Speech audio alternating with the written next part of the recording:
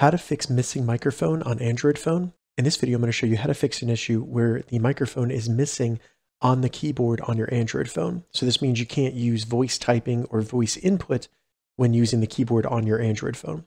And if this video helps you, please consider giving it a like and also subscribe to my channel because that really helps me out. So to fix missing microphone on Android keyboard, the first thing we need to do is have the keyboard displayed like this. Once your keyboard is displayed, you want to try to find the settings for your keyboard. So on this keyboard, above the letters at the top, you'll see a little gear and that'll open up the settings. But you might have something else, such as 3 dots or these 4 boxes over here that open up more menus so you can find the settings. So once you have the keyboard open, find the button that opens the settings like that. And then all we need to do in there is find either voice input or voice typing.